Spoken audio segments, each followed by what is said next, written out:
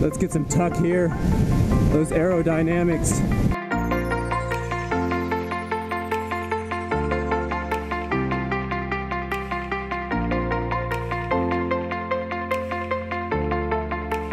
Lord Curt, tell us what we're doing today.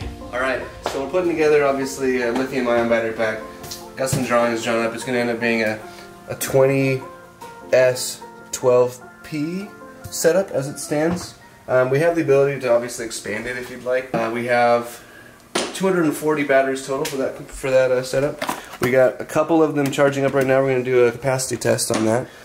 Kind of prove that it is what it says it is. I mean, it's the best batteries that Chinese money can buy. So, but we got our pure nickel strips, which we're going to spot weld all the parallel connections and then run series connections afterwards. We got the spot welder here. We got the BMS over there. So we'll get ready to just put it together and then see what we got. Yeah, so we're going to test out every single one of these batteries. I'm just going to leave you guys to the time lapse. I'm sure you don't really care to test every battery with us. So let's get to it.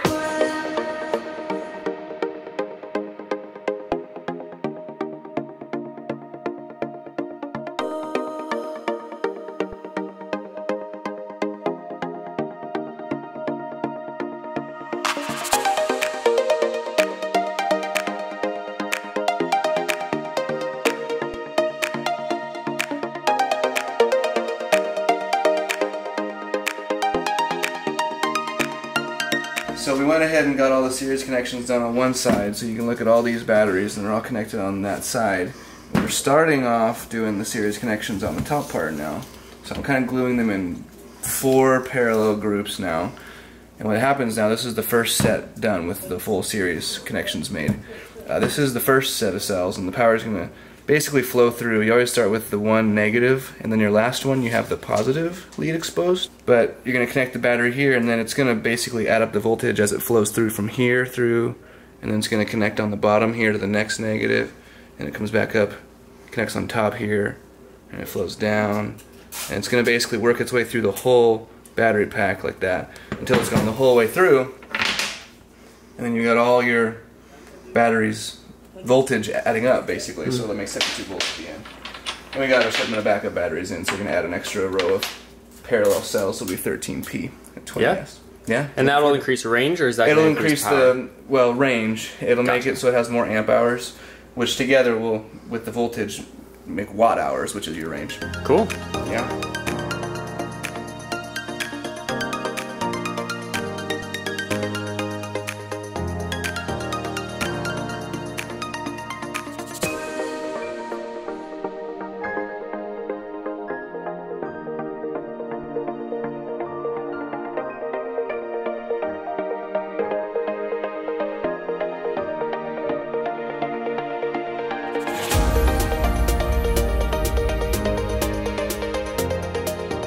Alright, so we just finished the battery. By we, I mean Lord Curt. He's basically been doing this whole thing. Again, I don't have really the technical knowledge, but he figured everything out, and so I'm letting him handle most of it because I don't want to burn my house down. So we just finished it. Go ahead, Lord Curt. Yeah, and by finished he means we basically got all the series parallel connections in. The last part to go with it that's electrical is put the BMS on, and we got this here ready to go. We'll be working on getting that all attached. There's some balance wires that will connect, and I'll sort of talk through how that's all going to look. But for now, we've got to get some wire to run the power, positive and, well, negative and positive leads to this, and to the charger and the output and all that kind of stuff. So we're going to run to Lowe's actually and grab those real quick, and then we'll come back and get everything soldered up. Cool. And if you notice, right outside here, I did finally pull the bike through. So it is in the backyard, and we have a lot of space to work on it. So we're going to be able to rip that thing apart pretty quick. And looks like the battery box is going to fit that battery, hopefully no problem, but that's to be determined. Alright, we're going to run to Lowe's, and we'll catch you guys when we get back.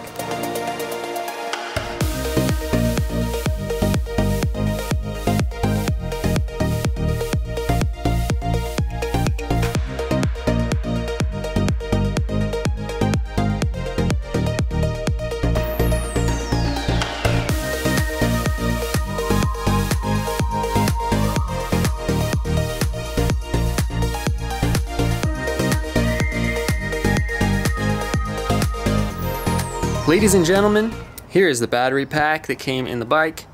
We have yet to determine what it is, exactly how it's made. They did use some high quality cardboard to pack the battery in there, nice and tight. What we'll probably do with the upgrade is use a higher ply cardboard, something a little bit more flammable probably.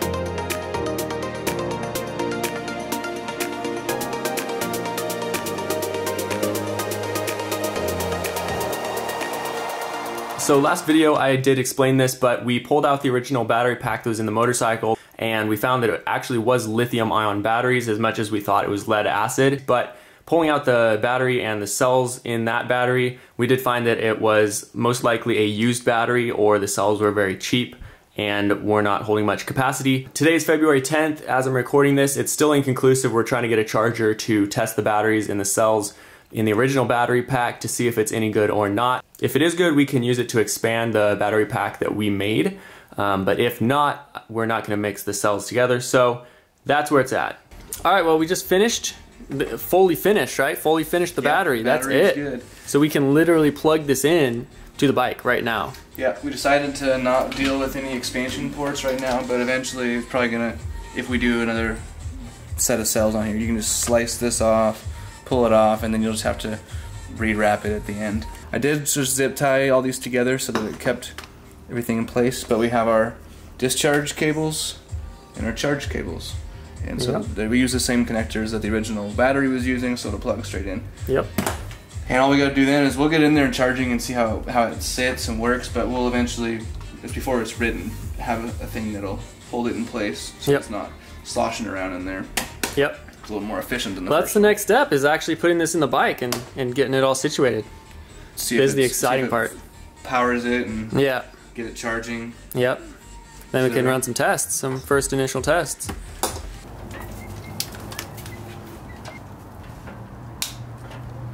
Didn't blow up. Wanna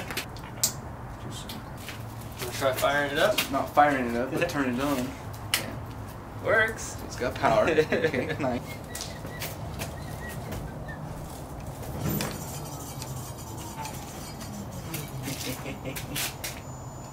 I think there's just a little tiny rev. Yeah, even so, full throttle. That's freaking faster. Holy that's way faster. It's only a half charge right now. Crap. Let's charge it up. Alright, so here's the charger. Nothing special, but let's get it plugged in. See what happens.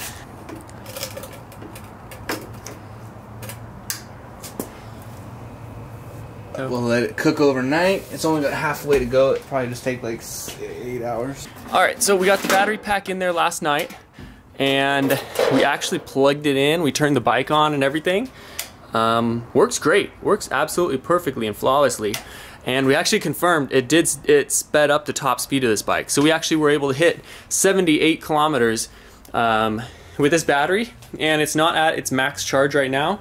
I don't think our charger is going to get quite there. This charger was from China. They sent me the this style of plug. This charger takes a 220 volt input, so I had to get a converter for it, and this doesn't operate at max efficiency for this charger. So this charger, I don't think, can get this battery all the way up to 84 volts like it's supposed to be when it's all topped off. So yeah, that's still in the works. But my job right now, it is about 3:30, so the sun is starting to go down, is to get this battery box installed and actually built from scratch. As you can see, it actually fits pretty well to the sides, so all I have to do basically is prevent it from tipping over. And I also want to put some foam pad on the bottom to make sure that it absorbs a little bit of shock when you go over bumps, that kind of thing. Luckily, it's sitting between suspension, so it doesn't get rattled around too much, but it's still a concern. I just want to make sure it's nicely padded in there so it doesn't get jolted around too much, not too many vibrations. So I did pick up some, these are from the original battery, nice thick foam pads. I'm probably going to reuse these. The adhesive is still fairly good on them. These are fresh. These ones are fresh, so I'm sure we can reuse that. But I also went to Michael's, picked up, it's a lot thinner, but it still pads pretty decently.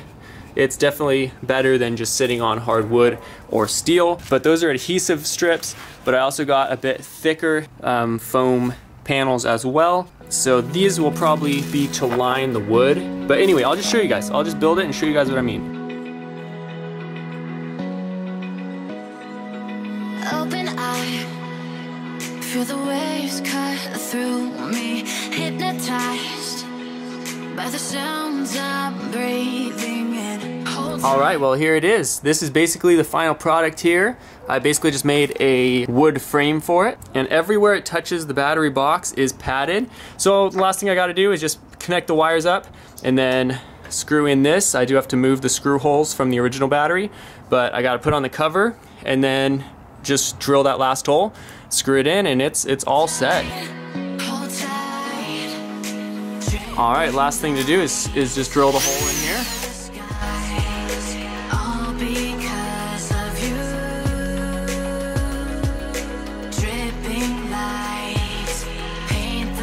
Alright, so it's the next day. Today I'm going to be servicing the front brakes. You guys know how awful these things sound, but it's ready for its first ride basically. We got it all together last night, so I'm just gonna get the brakes. I know I don't have to do this, but it's been so annoying and I've just been wanting to get around to this. Probably the pads are crappy. I'm gonna put some anti-squeak on those, see how it does just right off the bat. Take it on its first test ride and see how it does. And I just noticed my dog must have chewed on this while it was outside. That's why I hate working with animals like that, but it was really the only place we could do it, and that's what I get for it.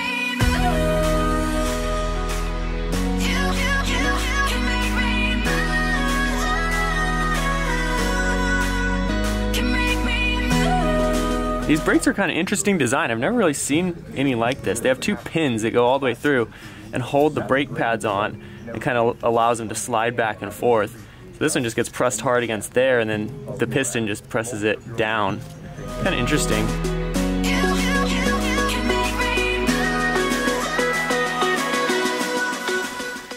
Freaking hate having a small driveway. That is the freaking worst. Gonna love it when I upgrade a better house. All right, boys, you ready for this? This bike is completely stock, exactly how I got it, except different battery. We built a new battery for it. That is the only thing we've changed.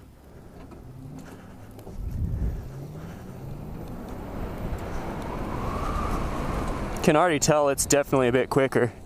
Brakes didn't squeak right there. That was good. Let's make sure I can actually see the road behind me too. All right.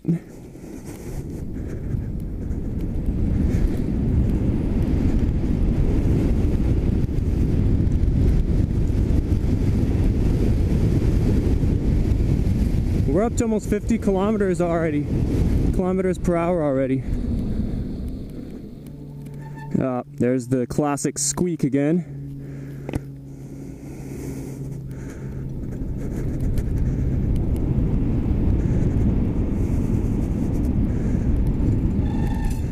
Oh, yikes. That is awful. That's even worse than before. Frick.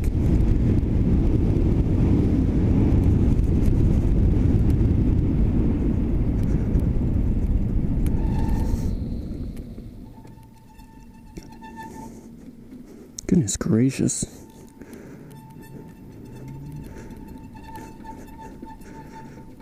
Yeah, it's even worse.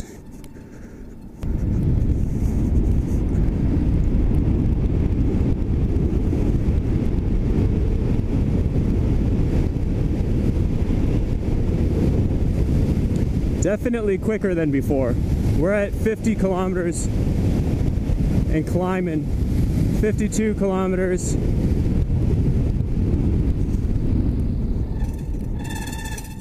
Yikes, dude. That is an awful sound.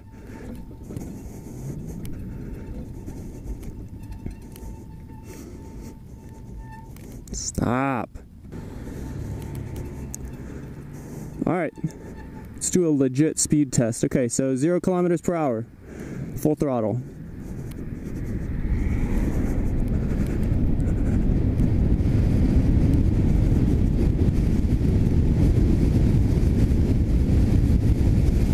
Let's get some tuck here. Those aerodynamics. Ah, we're climbing to mid-50s. Alright, we're going home. Significantly improved in the sense that it's actually not like stupid slow anymore, I guess. It'll get you up to like 30 something pretty quick. Not bad. Yeah, it's definitely a lot quicker than it was before. Definitely a lot quicker. We're already up to 40 kilometers per hour.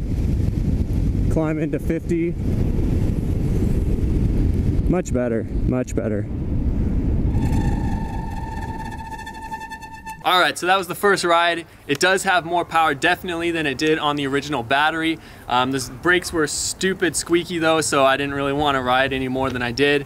But I really just want to get that initial first impression if it's going to be faster or not than it was before. It definitely is. It goes 0 to 55 kilometers per hour a lot faster. I mean, this one couldn't even reach it. The original battery couldn't even reach 55 kilometers per hour. This one this one shoots you up to it pretty quick. Stop laughing at me. But yeah, this new battery shoots you up to 0 to 55 pretty quick. Stop laughing. Shoots you up 0, stop. But this battery shoots you 0 to 55 pretty quick, and it's pretty consistent, gets you up to at least 55 kilometers per hour. I think Lord Curt told me it's gonna go for an hour at peak output. So if it's putting out 3,000 watts, this battery should sustain that for 1 hour of time, which is a lot. I mean, you're never gonna be, I mean, you may be hard on the throttle, but anyway, it's gonna go for a while.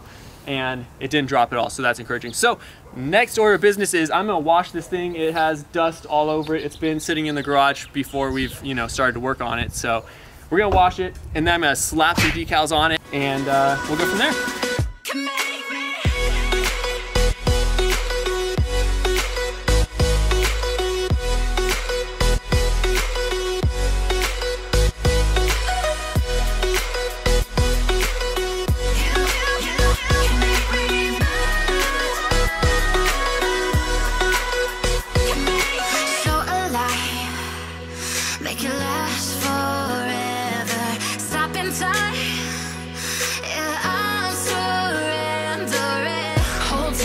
Alright guys, that's gonna wrap it up for this video. So next video you're gonna see is actually the entire build process from start to finish of the battery that we made, the lithium-ion battery.